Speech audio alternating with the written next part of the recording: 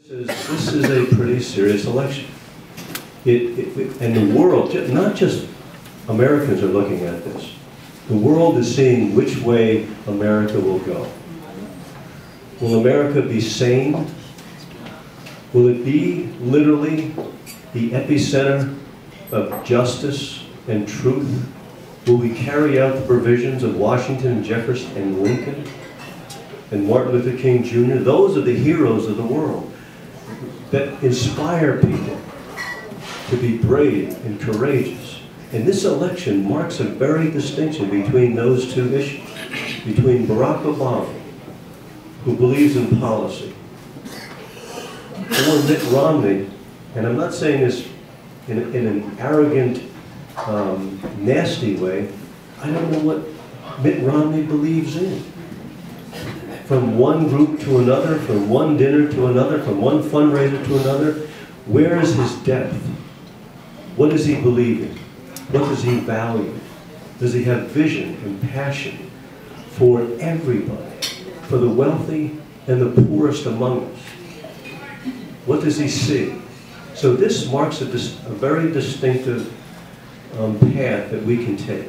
And if you want the House of Representatives to be more than a rubber stamp for Wall Street, or Tea Party activists, or ideology, or dogma, or ignorance, then someone like John LaFerla, who has the competency, he is informed, and probably most important, the depth of integrity that this country should aspire to. We have to change the tenor of the talk in the House of Representatives. And it is. The enemies of all of us are ignorance, arrogance, and dogma. And as a physician, what's the antidote to that? It's a competency. It's knowledge. It's integrity. Those are the things that will turn us around. Norman Cousins, who used to be the editor of the Saturday Review, some of you may remember his name, had a fabulous quote: "Knowledge is the solvent for danger." And that's what we need in the House of Representatives. We need it in the Senate. You want someone to discuss the issues of the Middle East, as complicated as they are, with a Muslim Islamic state like Iran allying themselves with an atheistic government in Syria against their own people.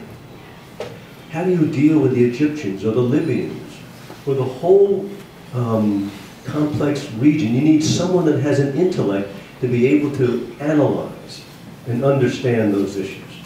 And the issues of climate change, where there are still people that say humans aren't causing it.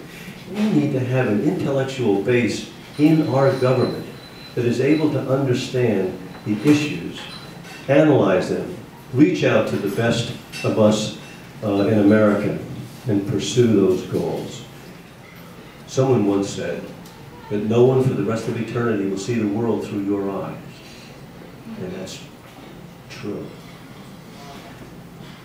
The House needs John's eyes. They need his skill. They need his heart. And they need his integrity. And we all need to spend some time in this very short election to make that happen. Elect John LaFerla for the House of Representatives.